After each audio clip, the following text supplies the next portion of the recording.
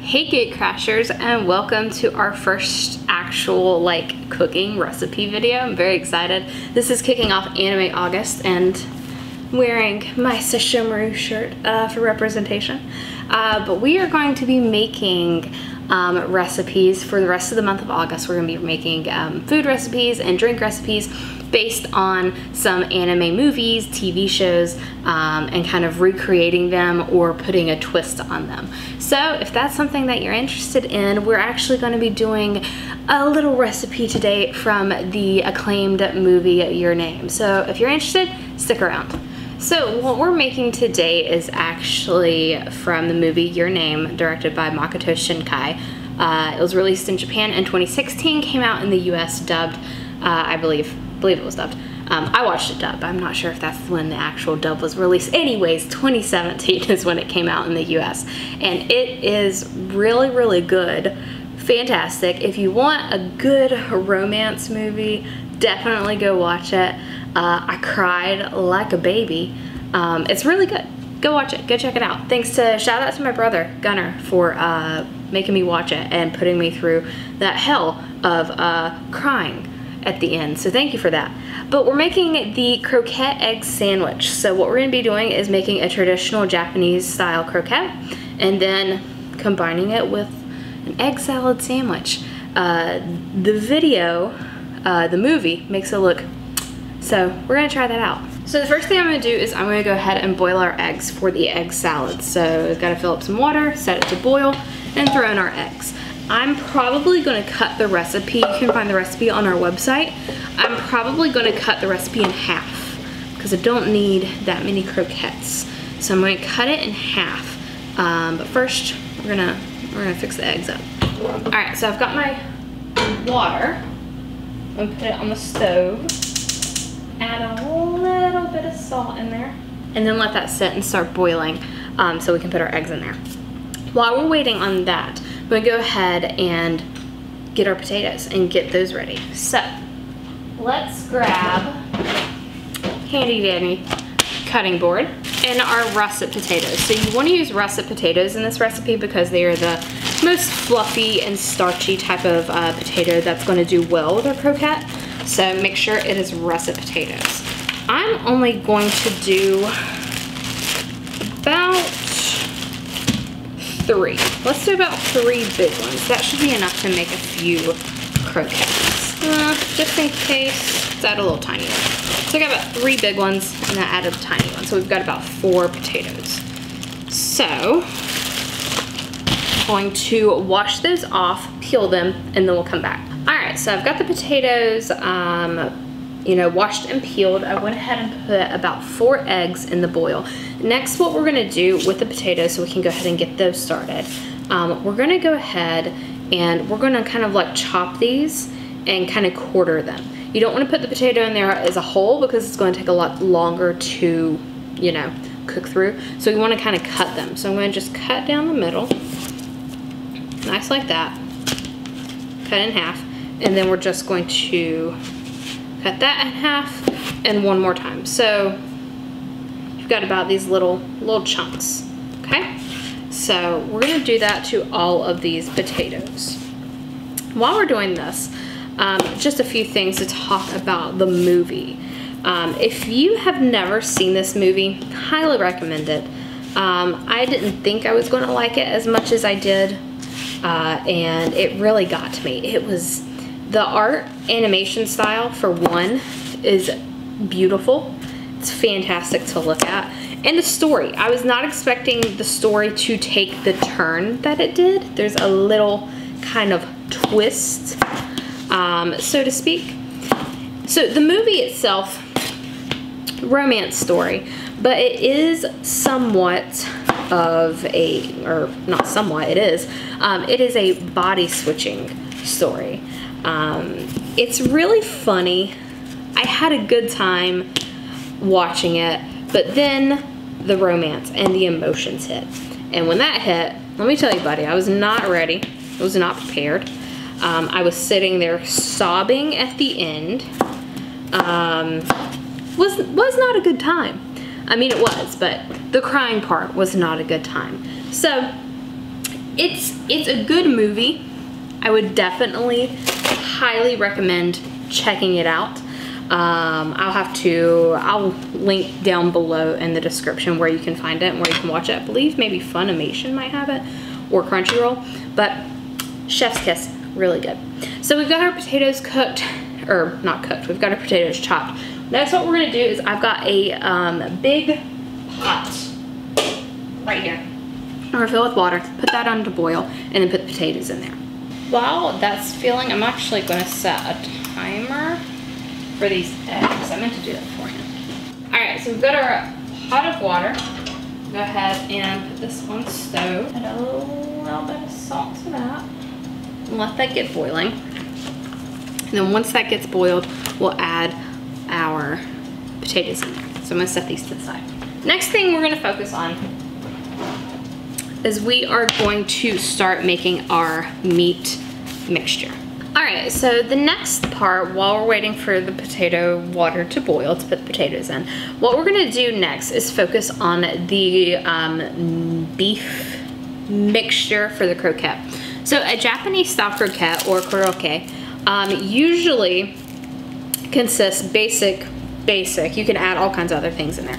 But basically, you wanna use like ground beef, onion, put it together with the mash, like the potatoes, make a little ball, and then you roll it around in panko, and then you fry it. So that's what we are going to do. So I'm gonna go ahead and chop my onion, and then we'll work on the beef. All right, so I'm going to go ahead, and we are going to cut this bad boy in half, and go ahead and peel it. Now, I have never made a croquette, but I looked up some recipes. It's pretty much basic, but the gist and like the filling really reminds me of like shepherd's pie, if you've ever had like shepherd's pie.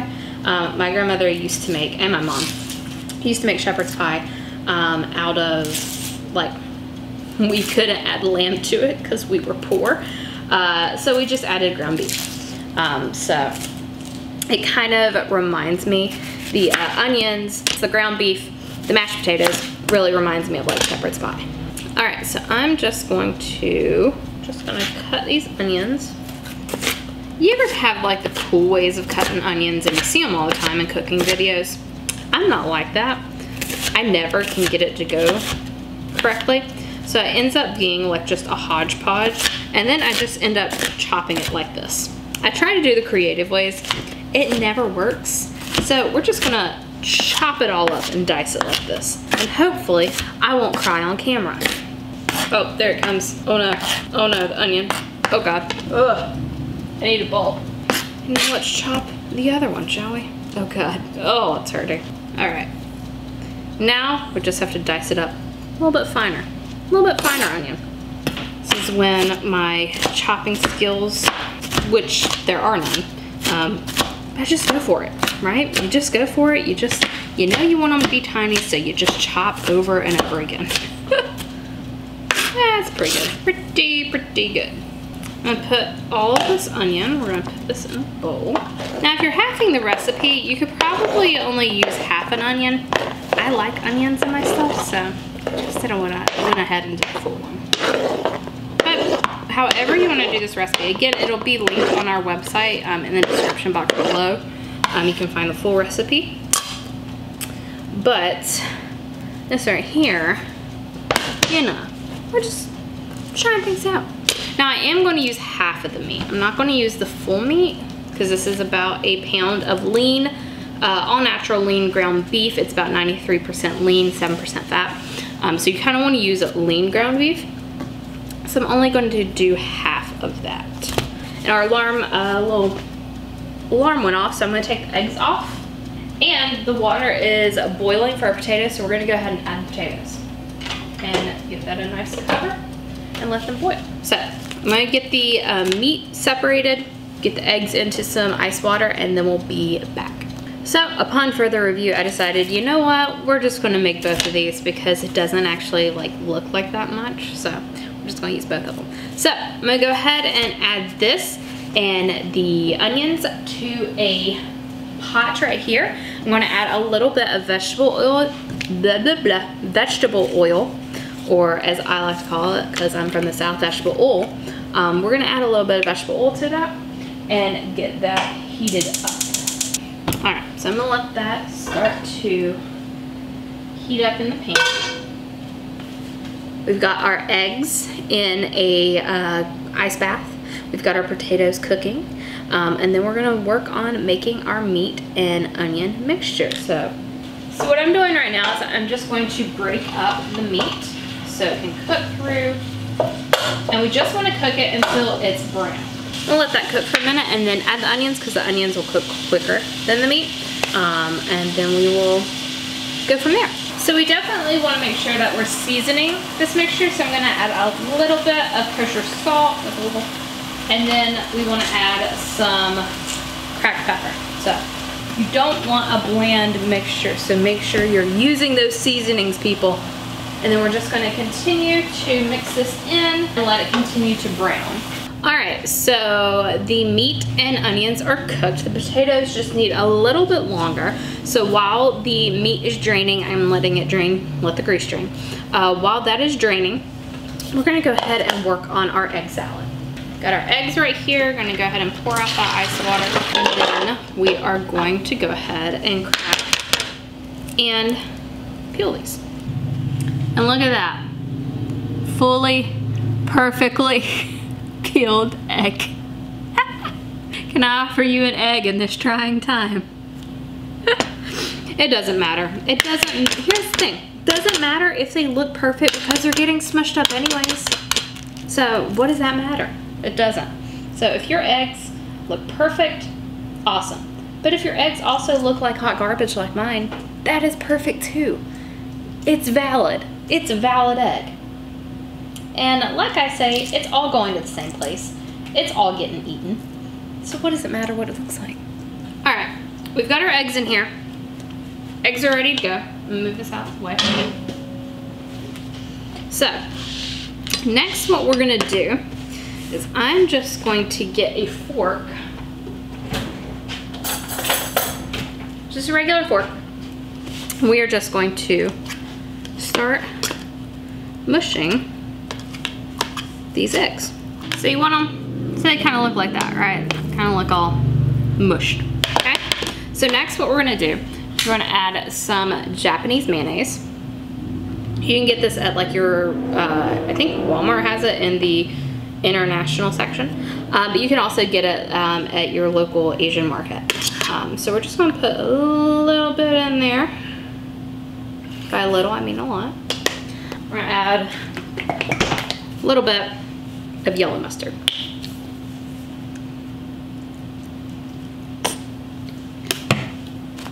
Add some crushed black pepper, a little bit of table salt, and then mix it together.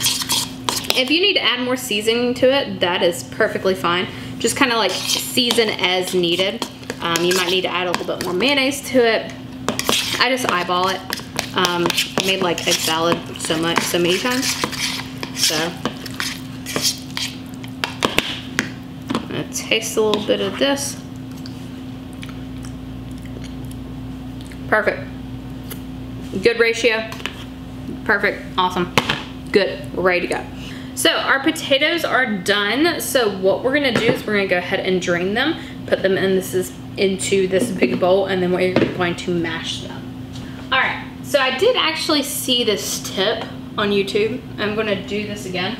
I should have that on. Once you've drained most of the water, put the potatoes back on the stove eye and let the rest of that water evaporate. So we're gonna let that sit, let that do that, and then we'll be back. All right, so I've got the potatoes in here. As you can see, the steam rising and giving me a nice like facial right now. We're gonna take a masher and then we're just gonna mash up the potatoes. Now that we've got this mashed, we are going to add our meat mixture to it. Mix it all together. Got our potatoes, got our meat. Like I said, reminding me so much of shepherd's pie right now. Smells so good.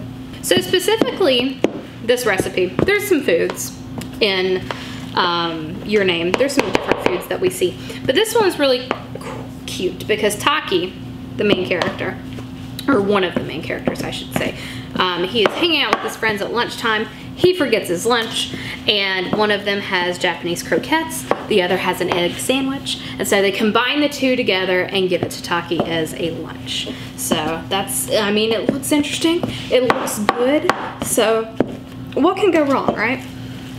All right, so now that we've got it all mixed together, looking good, next what we're gonna wanna do, I'm gonna try to find some gloves. But what we're gonna do is we're gonna take them and form them into little croquette balls. All right, so fun time. Could not find any gloves. So I washed my hands, cleaned it with my hands, and I've got a baking sheet right here with lined with wax paper. I'm just going to make these balls, put them on there, and then what we're gonna do is we are going to put them in the fridge for about 15 minutes because you want them to get a little firm. So we're gonna go ahead and start doing that. Oh my gosh, this is gonna be hot. Maybe I should wait. It's not that. Okay, I'm just, go ahead. Oh God, oh God. Oh, this was a bad decision. Oh no, oh no, oh no. Okay, all right. Not too bad once you get in there. Not that bad. Okay, all right. Y'all are watching this, you're like, what the heck is she doing? Okay, so probably about that big around. You're just going to try to form them into like little oval shapes, so to speak.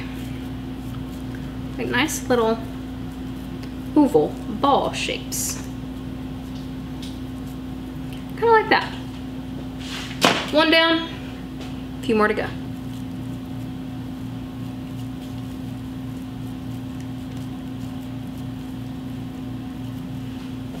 Alright, so we've got 1, 2, 3, 4, 5, 6, 7, 8, 9. So that made about 9 of them. So I'm gonna wash my hands. We're gonna put this in the fridge for about 15 minutes, let them get firm, and then we'll be back. Alright, so sorry for the inconvenience. Our mic went out, so I'm just going to narrate the rest of this. So we've got some all-purpose flour, our panko breadcrumbs, and some eggs that we've beaten up, and this is what we're going to use to batter up our croquettes. So they've been sitting for about 15 minutes in the fridge to firm up, and then you're just going to batter them all up, and I've got them placed right over here on a tray.